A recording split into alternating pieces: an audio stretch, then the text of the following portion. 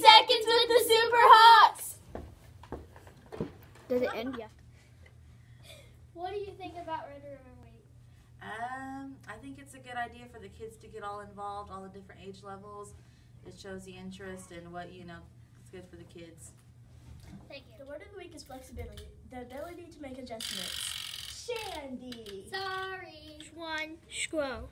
Alright guys, okay, so there's Wackety Wickety Wackety Sock Day on Wednesday, I believe?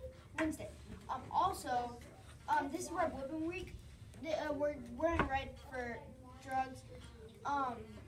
Also, on Friday, dress up your favorite superhero because it's Halloween and I heard Bob, guys. I heard Bob. And also on Thursday, we will be having our fall party.